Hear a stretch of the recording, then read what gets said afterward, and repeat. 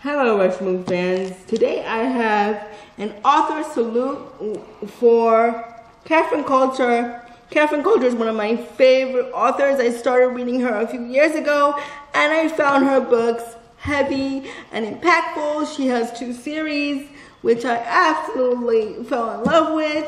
The FBI thriller series, which I have Nemesis here, Nemesis, and all the rest of the FBI thriller books go around Savage and Sherlock. They're a married couple of FBI agents, and they solve all sorts of cases while working together and working separately.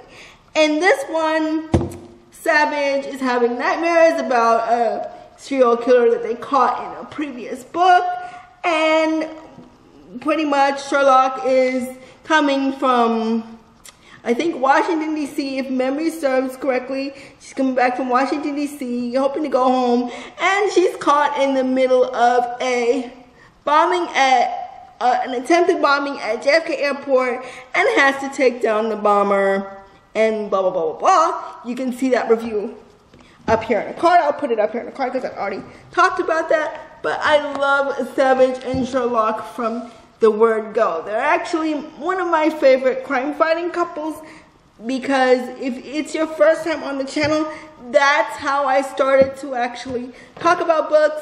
And Catherine Coulter does a really great job in melding their personal and professional relationship together. I thought some parts of the book were absolutely phenomenal, and I hope that you'll watch my review for Nemesis and any other books I've read by Catherine Coulter. She's actually, it's kind of like Nick and Nora from the Thin Man series. I love that series, and I intend to talk about that series more on this channel.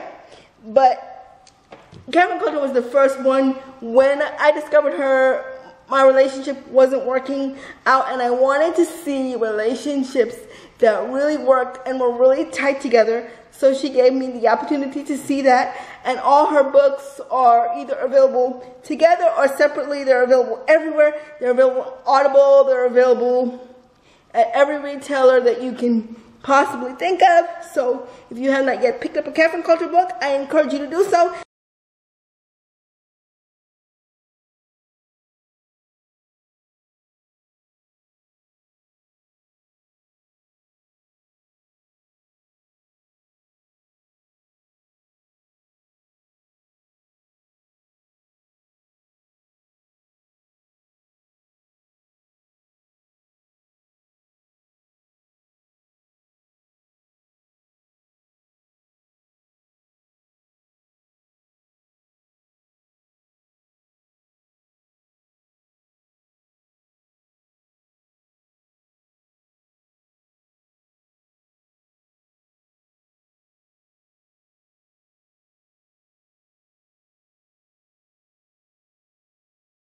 Next video. Bye.